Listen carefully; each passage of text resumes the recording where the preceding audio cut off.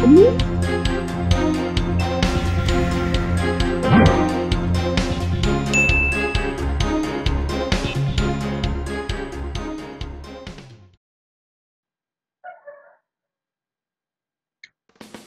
araw po sa inyong lahat.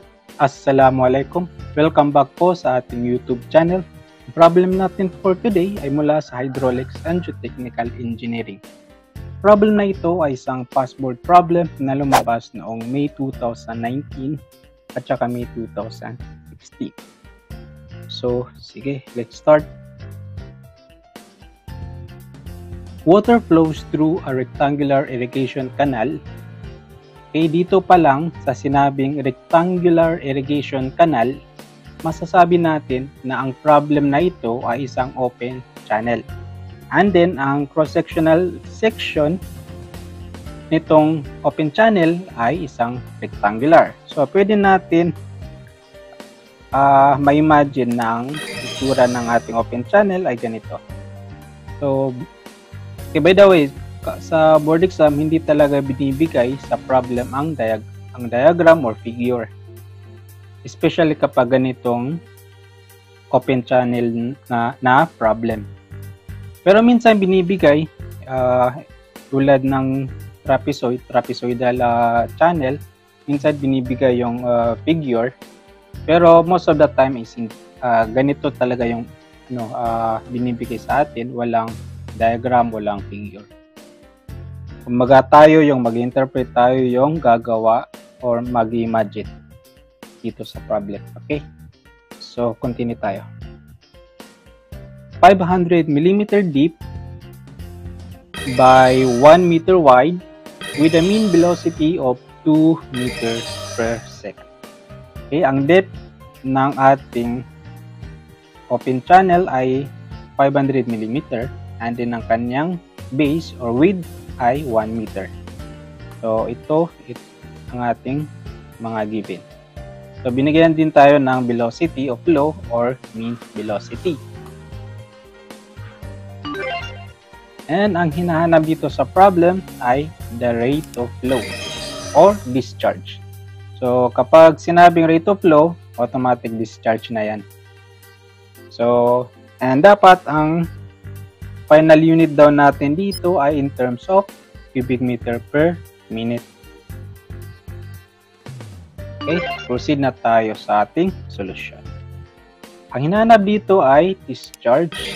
So, ito yung target natin and final unit natin dito ay in terms of cubic meter per minute. Ang formula for discharge ay area times velocity. Ang area dito, ito yung cross-sectional area nitong open channel natin. So, base times depth. Okay. Ilagay natin dito yung equation ng cross-sectional area dito sa ating main formula para isang input na lang sa calculator. Okay. Now, before natin ito input sa calculator, tingnan muna natin yung mga unit nila. So, meter per second, okay. 1 meter, okay. Pero, itong 500 mm, ito lang yung na-OP dito or na out of place. So, kailangan, itong millimeter, kailangan siya makisama dito sa meter. So, convert natin ito into meter and conversion natin dito ay 1 meter is equal to 1,000 mm. Pag kinonvert natin yan, magiging 0.5 meter na lang. And pwede na natin ito input sa ating calculator. Pero since maliit lang naman itong mga numbers na ito, 2.5 equal to 1. So hindi na kailangan gagamit ng calculator. So ito ang ating discharge, pero hindi ito ang ating final answer dahil ang hinihingi sa atin ay cubic meter per minute.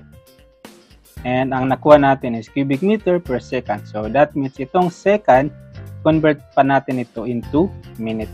Conversion natin dito ay 1 minute is equal to 60 seconds.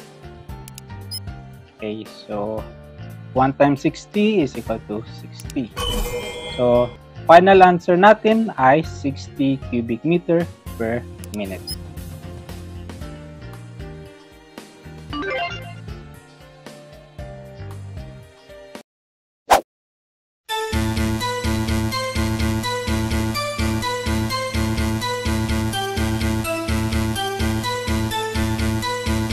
A rectangular canal has a depth of 1.2 meter and a width of 4 meters.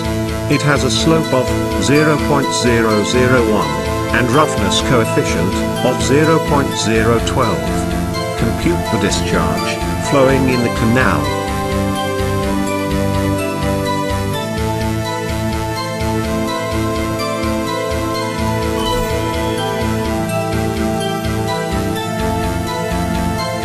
A rectangular irrigation canal, 6 meters wide and 1.2 meters depth, has a hydraulic slope of 0.001 and a roughness coefficient of 0.013. Estimate the discharge of the canal in cubic meters per second.